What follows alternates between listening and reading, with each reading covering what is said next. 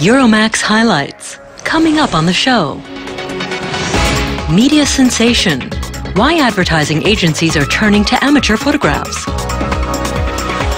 The great outdoors, the German city of Schwerin stages this year's National Horticultural Show. The perfect companion, out and about with the Wallpaper City Guide.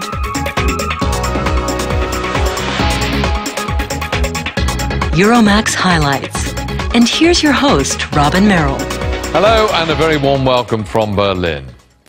April the 23rd was UNESCO World Book Day, and with that in mind we begin with a visit to a rather picturesque town in France that has in recent years become known as the Town of Books.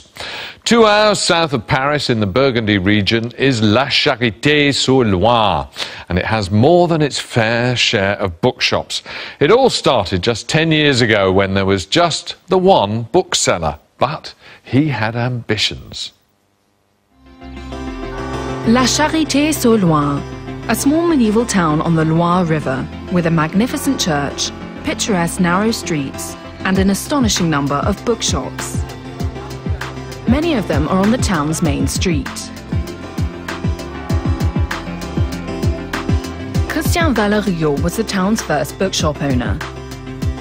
He returned to his hometown in 1992 after spending 25 years in Paris. When we came here between 1992 and 1999, the town was a little worse for wear and nothing was happening. So we thought we could change that by making La Charité-sur-Loire into a town of books. We thought the town was well suited to the idea.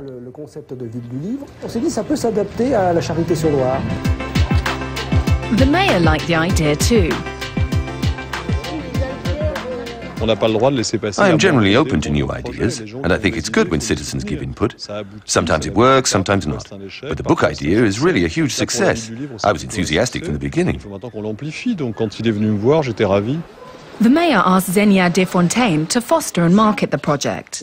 Christian Valleriot made use of his contacts to persuade people to open up second-hand bookshops in the town.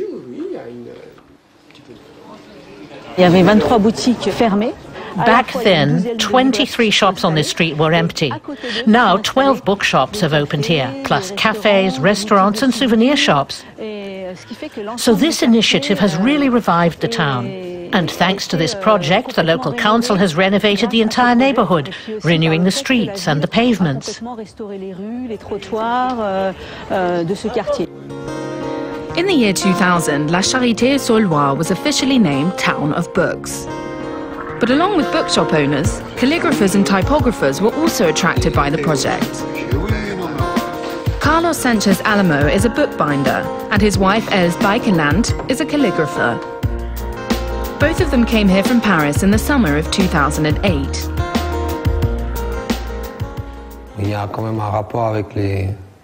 Our professions have something in common. We all work with books. That's why we liked the idea. And we're not too far away from Paris. La Charité-sur-Loire regularly stages events linked to books. The trade fairs and festivals and the monthly book markets draw exhibitors and both domestic and foreign tourists. More than half of the town's 50,000 annual visitors come especially for the books. The atmosphere here can't be compared to that of surrounding communities. Even in larger town like Nevers, there isn't much going on. Our little town is very active. But in a way, La Charité-sur-Loire is the victim of its own success. These days, there are no more shops to let, even for people who want them. And rents have risen drastically. Understandable, really. After all, which bookworm wouldn't want to live here?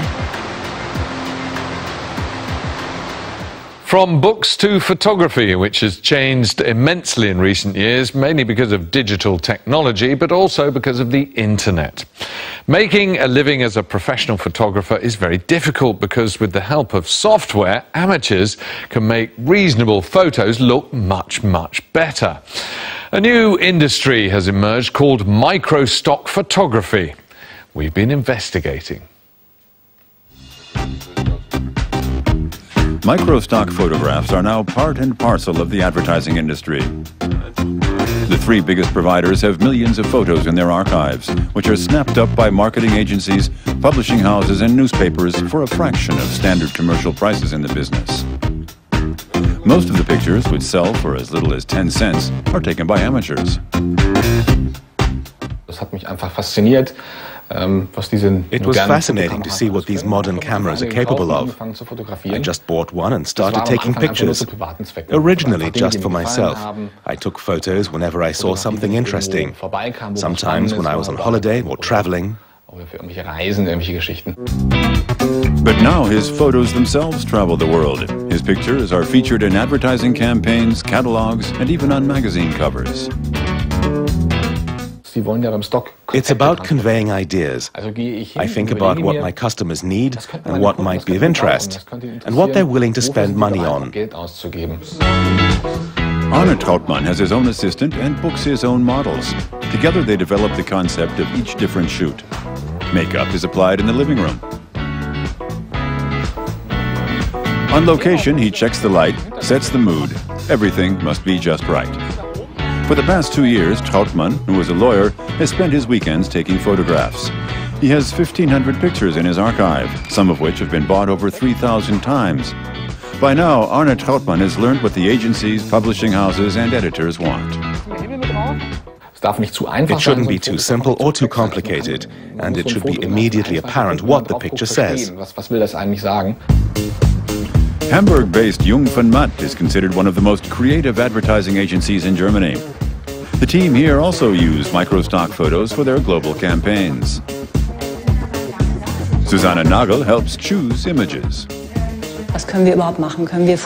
What are our options? Can we do the photography? Do we have enough money? Can we find it via a conventional picture agency or start a search? If time or money is limited, we use Microstock. It can take days to choose photos for an advertising campaign. Often, images are bought online as a backup or as a source of inspiration for other pictures.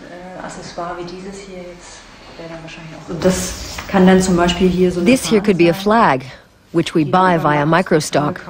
It's then combined with the other images as part of a collage. The advantage is obvious, which is why it's used so much. It's incredibly cheap. Regular agencies just can't compete. Microstock images aren't yet being used for major campaigns. The quality is simply not good enough. But the amateurs are improving, and professional equipment is more affordable than ever before.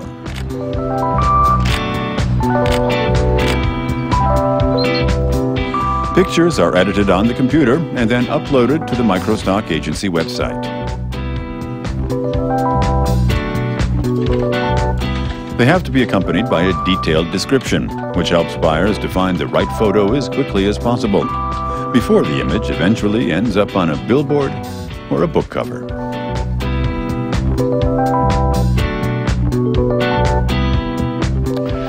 But you can't make a picture by this man any better with technology, because you cannot improve on genius. I could be biased as he's a personal favourite, but Vincent van Gogh has got to be one of the greatest painters of all time. And I'm sure there will be long queues for his latest exhibition in the Swiss city of Basel.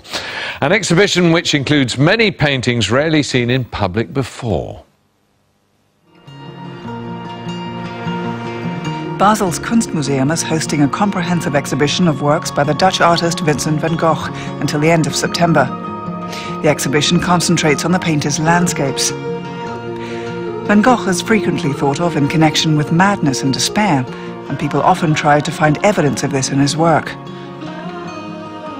Art historian Stefan Kolderhoff has investigated the legend surrounding the misunderstood genius Van Gogh. We know that he sold 10 to 15 pictures during his lifetime. Still not very many, but more than the one people talk about. We know he wanted success. He often argued with his brother, who he accused as an art dealer of doing too little to promote him. He wanted him to try harder and make him famous.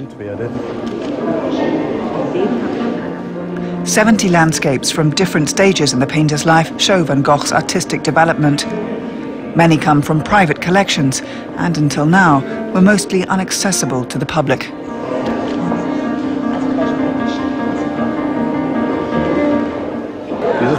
So far, we've only known this picture in black and white, a really bad copy in the catalogue. It's the first time I've seen it in colour. Van Gogh only began painting his very familiar subjects in Provence, southern France, during the last 3 years of his life, starting in 1888. Wheat fields and landscapes flooded with southern European sunshine. He withdrew from city life in Paris and concentrated exclusively on rural scenes. In the south of France, he was a long way from the art market. There were no galleries or collectors. It's different today. Between 1907 and 1911 at the latest, the Paul Cassira Gallery began to organize major exhibitions, and from then on, his fame was assured. Anyone looking at Van Gogh's works today would find little cause for consternation. They are landscapes, and recognizably so. Representational paintings that appeal to people's feelings. Nothing that's too complicated to understand. But for Van Gogh's contemporaries 120 years ago, this was radically new art. Which other painter of the time, 1889, when the Germans were painting in the naturalist manner, would have painted the sky in green, yellow, red, the clouds merely indicated with small strokes? Who would have dared to paint blue shadows on the ground? Olive trees, whose leaves were only one colour, rendered in such a shimmering way. This is incredibly forward-looking, it's almost expressionist, and we can only guess what would have come next had he not died a year later. Van Gogh was only 37 when he died following a suicide attempt in southern France. That is common knowledge. The legend of his early death, unrecognized and alone, fires the imagination. Van Gogh's biography has been providing material for novels and films for years. He was by no means unknown during his lifetime. If, for example, you look at the letters of condolence that his family received after his death, they were from people like Claude Monet, Paul Signac. The most important art critics of the day expressed their sympathy. So in artistic circles, he certainly was esteemed. 500,000 people are expected to visit the exhibition in Basel. It's considered to be one of the major cultural highlights of 2009. Every 2 years here in Germany, there is a national horticultural show, for short, the Gogh. It's funded by the government, and it's actually a rather clever way of giving cities around the country a bit of a facelift. It's much more than a flower show, as vast gardens are landscaped and become a permanent feature of the chosen city. This year, it was the turn of the northern city of Schwerin. We had an exclusive preview with the two landscape architects who planned it. Final preparations are underway in the 21st century garden. This is meant to be a glimpse into the future, but there are still many old friends on hand. Tulips, forget-me-nots and pansies, and all sorts of grasses. The garden was the brainchild of Hamburg landscape architects Henning Breimann and Bertel Bruen. Although they and their team have designed modern gardens and parks all over the world, the 21st century garden presented some difficulties. The original urban planning idea was for it to remain a venue for events at a later date with different sorts of grass. It was incredibly difficult.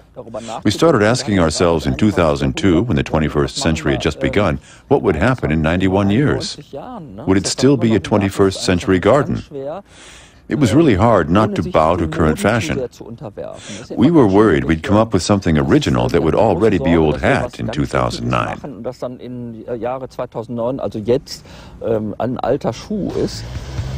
So they had to design something new for the area in front of the castle in the middle of Schwerin.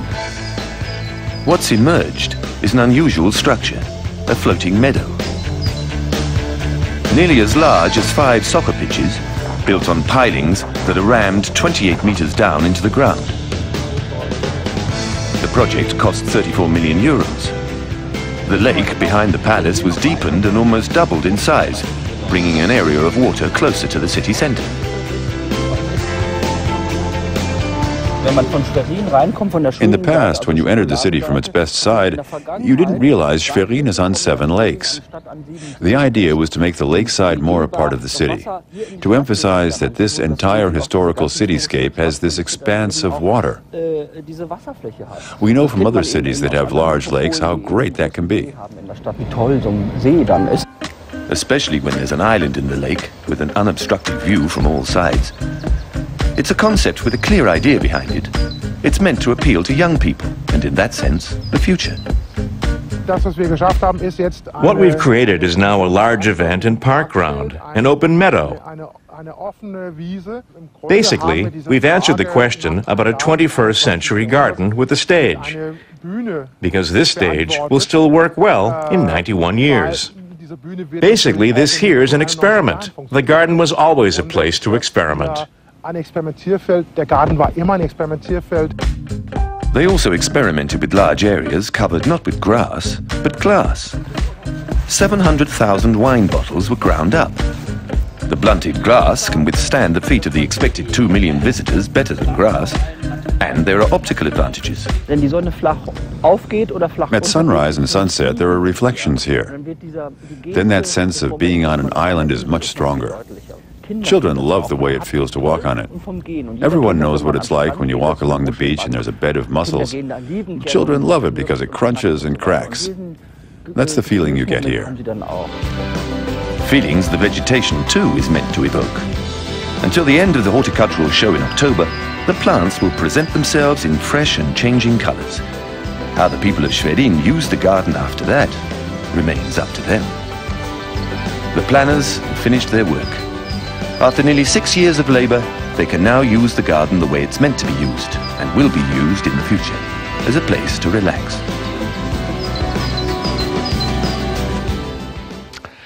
The Salone del Mobile in Milan is said to be the largest trade fair of its kind in the world. So no better place to find out about the latest trends in furniture and interior design. And we enlisted the professional help of the editor-in-chief of one of Europe's top furniture magazines. The #1 trend this year is simple elegance coupled with practical design, like this sideboard by Italian designer Gogh. Or a modern interpretation of a classic Italian chair design, the trattoria chair, developed by British star designer Jasper Morrison for the Italian furniture giant Magis. There are no huge opulent designs anymore.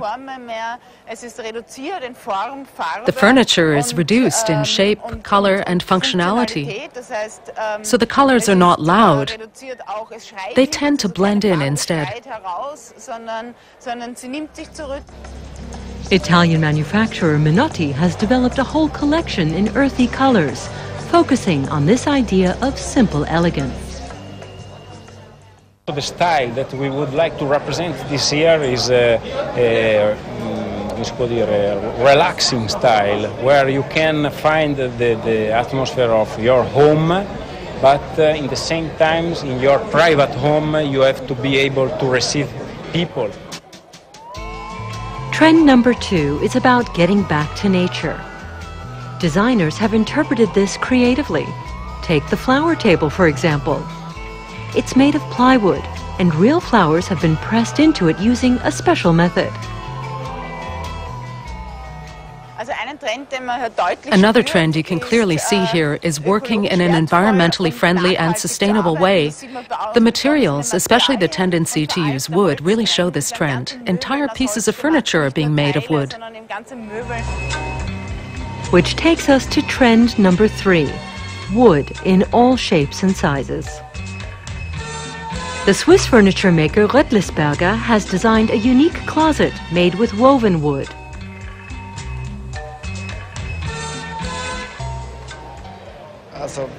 Wood emanates a naturalness that contrasts with our fast-paced lifestyle and modern forms. It's something people can go back to and feel at home with. A final exhibit combines 2 trends in one, simple elegance and natural materials. This is suede. It's not often used for furniture right now. It's really nice because suede has this natural, used look, like a favorite handbag, meaning it's good when your own fingerprints are on it, traces that make it uniquely yours. Simple elegance, unique shapes in wood, and natural materials are the trends in demand this year at the Salone del Mobile, as seen by Home Editor-in-Chief Heidi Meyerhofer.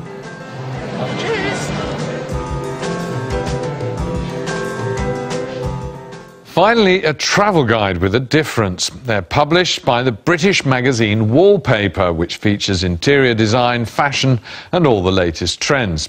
Their city guides are rather quirky. For instance, the guide to Paris doesn't bother to feature the Eiffel Tower. The idea is to go off the beaten track and find the real heart of each city. A new guide has just come out on Frankfurt, and we met up with the author there. These days, travelers are spoilt for choice when it comes to guidebooks. No one would dream of going anywhere without one. But which one should they choose?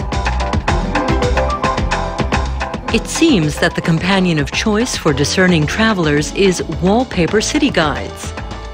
They're published by the London-based Wallpaper magazine and billed as the definitive guides for lifestyle-conscious tourists. With over 1 million copies sold worldwide, covering 80 cities, 42 have already been translated into German. The latest is a guide to Frankfurt, set to be launched in May. It's written by British journalist Guy Dittrich, who's been working for Wallpaper for 6 years, constantly on the lookout for exciting places off the beaten track.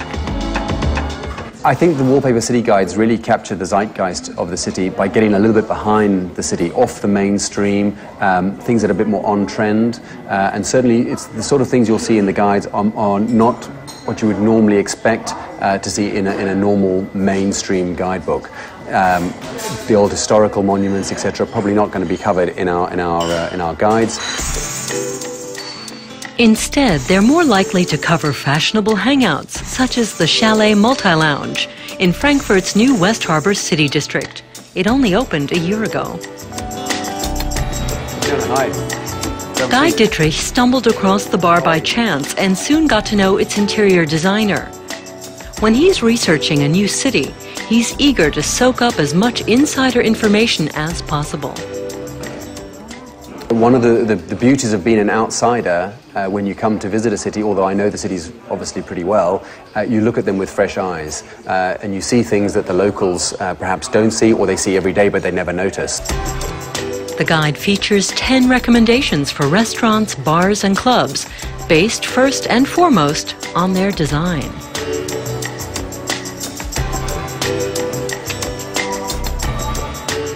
The Wallpaper City Guides raise travelers' awareness of contemporary architecture. So the Dresdner Bank's Silver Tower, built in the 1970s, gets a mention.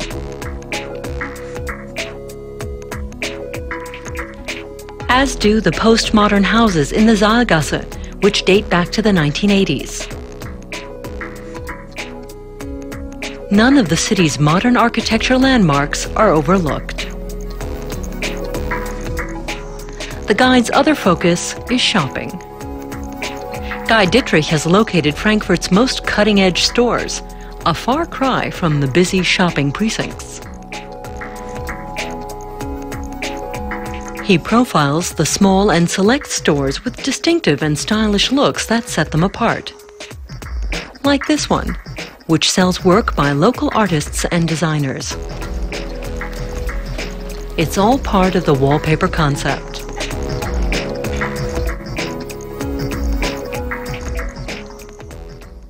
The shops that we tend to look for are the ones that are different, the ones that are particular to a location. So every city is obviously different, and we try and find the stores that really say something about the city, that celebrate the city, its life, and the people that work and live there. The Wallpaper City Guides also prefer hotels that have a bit of character. Guy Dittrich tries them out in person. Pure is near the city's main station and boasts great design.